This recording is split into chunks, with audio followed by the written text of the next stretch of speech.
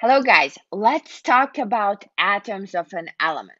So, very important, the number of protons in the nucleus of an atom is called the atomic number. All atoms of the same element have the same number of protons. And how do we represent these elements? So we start with the symbol of an element. In this case, we have here a nice carbon atom, which is symbolized with one letter C. In the periodic table, you will see that the symbols are either one or two letters. Now, I started talking about the atomic number. Where do I put the atomic number? The atomic number appears as a subscript before the symbol of the element. Okay, and this atomic number will just simply tell us the number of protons in an element. Remember, every single carbon atom on Earth or anywhere in the universe is going to have 6 protons. And there is another thing that we have to show, and that is the so-called mass number. The mass number gives us the number of protons plus the number of neutrons. Now, if I have 6 protons and the sums, this is just protons, P plus, and the sum of neutrons plus protons equals to 12, how many neutrons do I have in this carbon atom? So the number of neutrons can be calculated by taking the mass number, which is 12, minus 6, which is the atomic number. So I'm going to have 6 neutrons in this particular carbon atom. And because my mass number is 12, this carbon atom is called carbon 12.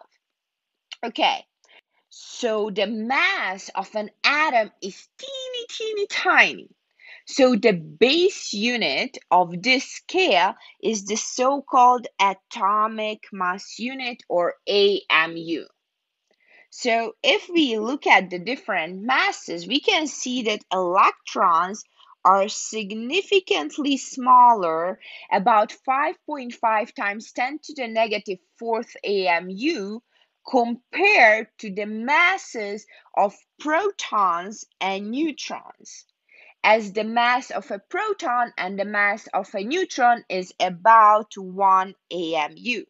So it makes sense that we add the number of protons and neutrons together to get the mass number, because that will approximately give the mass of an atom. All right, so let's talk about isotopes. Atoms of the same element with different number of neutrons, or also masses, are called isotopes. And these just naturally occur in nature. So here, let's look at carbon 11. We know that the atomic number is 6, that is the number of protons, and the mass number is 11, which is the number of neutrons plus protons. How many neutrons do I have in carbon 11? These were the protons. This is the sum of neutrons plus protons. So in total, I'm going to have the number of neutrons, 11 minus 6, 5 neutrons. Okay, how many neutrons do I have in carbon 12? We just did this calculation. 12 minus 6, so 12 minus 6 will give me 6. How many do I have in carbon 13? 13 minus 6, which will give me 7. How about carbon 14? 14 minus 6 will give me 8. So these are isotopes of all the same element carbon. And actually, carbon 14 is used in carbon dating. We'll talk about it sometime later. All right.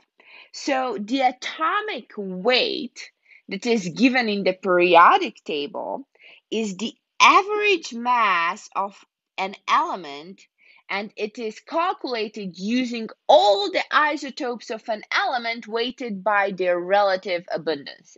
And we have a formula for that. And here is the formula. So the atomic weight equals to the sum, this means the sum of the isotope mass multiplied by the fractional natural abundance. So don't be scared because of the sum sign, okay? Let me give you a very simple example and let's see if we can work our way through that. So let's say that we have a total of 10 apples, okay? I have 5 apples, which has a mass of 100 grams. And then I have 5 bigger apples out of those 10 with a mass of 200 grams. What is the average mass of the apples? So I have 5 100-gram ones and another 5 200-gram ones. What would be the average mass of an apple? Well, if you calculate it, it would be 150 grams. How did you do your calculation? Well, you knew that you have 5 apples that are weighing 100 grams, and 5 is actually half of 10, right? Or 50%. So you can take 100 grams times 1/2, right? That's the fraction. And you added to it the same for the other 5 apples. So we had 5 apples, which are 200 grams, and that is actually half of all the apples that we have again. So if you do this calculation, you get to 150 grams. Often what you are going to see is not the fractional natural abundance given, but actually the percentage. So 1/2 can also be represented as 50%. And I'm going to show you how to convert between a fraction and a percentage. All right, so let's take a look at an example. Let's calculate the average atomic weight of element X if it has 3 naturally occurring isotopes. And we are given the names of the isotopes. So this is X152, X150, and X148. We know their natural abundances, and this is given in percentage, and then we know their masses in atomic mass unit. So how do I convert between percentage and the fraction? Because I will need the fractional natural abundance in order to calculate the average atomic weight. So percentage goes from 0 to 100, but fraction goes from 0 to 1. So the scale is different by 100. So we said that if I have half of my apples, the fraction is 1/2 or 0.5, it's going to be 50%. So in order to convert from abundance in percentage to fraction, I simply have to take the abundance and divide that by 100. So if I do that, I'm going to get 0.7356 for the fractional natural abundance of my first isotope. For my second isotope, I again divide it by 100. I'm going to get 0.1400. And for the third one, I'm going to get 0.1244. Now, if you add these numbers together, you should get 100, which is 100%. And if you take these numbers and add together, the sum is going to equal to 1. Okay, let's do the calculation. So the atomic weight equals to the sum of the isotope mass times the fractional natural abundance. So the isotope mass of my first isotope is 151.9 AMU, and I have to multiply that by the fractional natural abundance, which is 0.7356. And I know that I have to add to it, since I'm looking for the sum, the same quantities for the two other isotopes. So plus 149.9 AMU, this is my second isotope, times its fractional abundance, which is 0.1400, plus the same thing for the third isotope. And the mass of that is 148 AMU multiplied by the fractional abundance, which is 0.1244.